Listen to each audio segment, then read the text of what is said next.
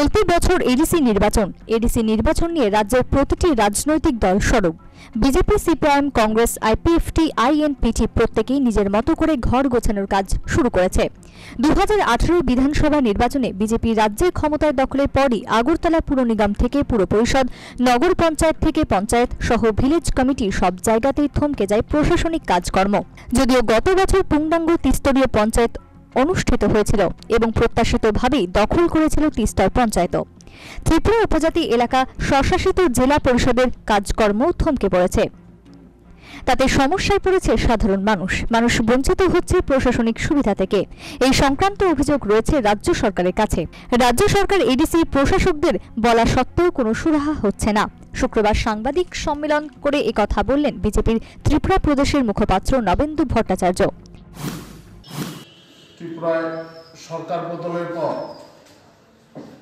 বিভিন্ন স্থানীয় ধরনের সংস্থাগুলি, যেগুলিতে সিপিআইএম ইতিপূর্বে তাদের নির্বাচনের কায়দায় দখল করেছিল, একচ্ছত্র আধিপত্য ছিল তাদের, কিন্তু সরকার বদলের পর তারা তাদের যে দায়িত্ব, সেই দায়িত্ব তারা সঠিকভাবে পালন করছে না।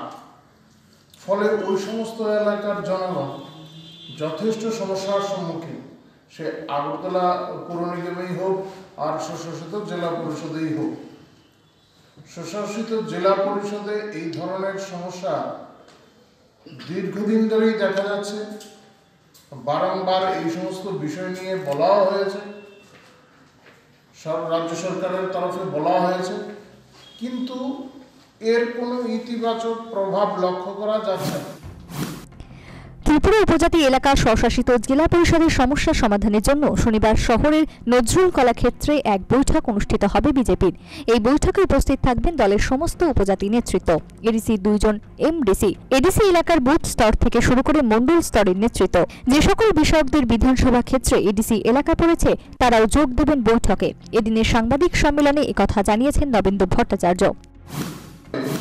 আগামীকাল আমাদের নজরুল কলাক্ষেত্রে স্বশাসিত জেলা পরিষদভুক্ত বিভিন্ন এলাকায় আমাদের যে সাংগঠনিক ব্যবস্থা আছে, একদম বুথ স্তরের কার্যকর্তা, তাছাড়া যারা ইতিপূর্বে নির্বাচনের লড়াই করেছেন এই সমস্ত কার্যকর্তারা বা ওই স্বশাসিত জেলা পরিষদের আওতায় আছেন এমন বিধায়করা তারা সামিল হবেন।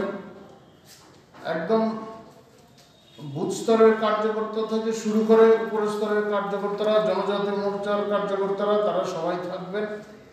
তারা রাজ্য নেতৃত্বের সঙ্গে এই সমস্ত বিষয় নিয়ে বিভিন্ন এলাকায় যে সমস্যাগুলি চলছে সে নিয়ে বিস্তারিত অবগত করবেন।